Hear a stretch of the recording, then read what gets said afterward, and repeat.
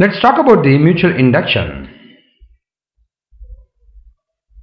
It's one of the interesting area where we'll be using a couple of coils to express the mutual induction.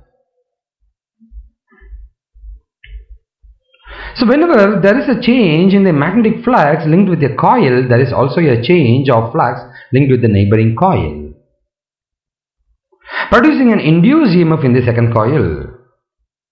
So this phenomenon of producing an induced EMF in a coil due to the change in the other coil, current in the other coil, is known as mutual induction.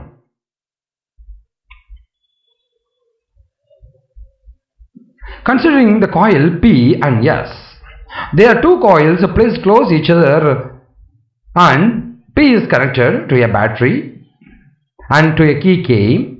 S is connected to the galvanometer. On pressing K, current in P starts from 0 to a maximum value.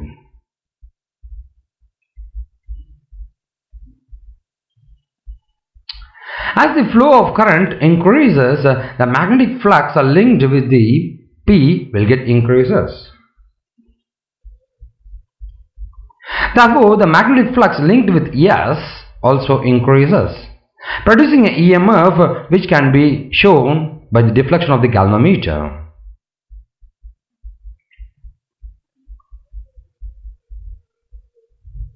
So, according to the Lenz law, the induced current in S would oppose the increase in current in P by flowing a direction opposite to the current in P, thus delaying the growth of current to the maximum value.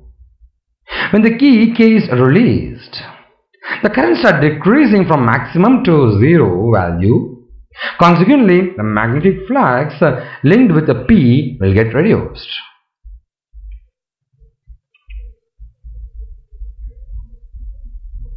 Therefore, the magnetic flux linked with S also decreases, and hence an EMF is induced in S. So, according to Lenz's law, the induced current in S flows in such a direction so as to oppose the decrease in current in P, thus prolonging the decay of current.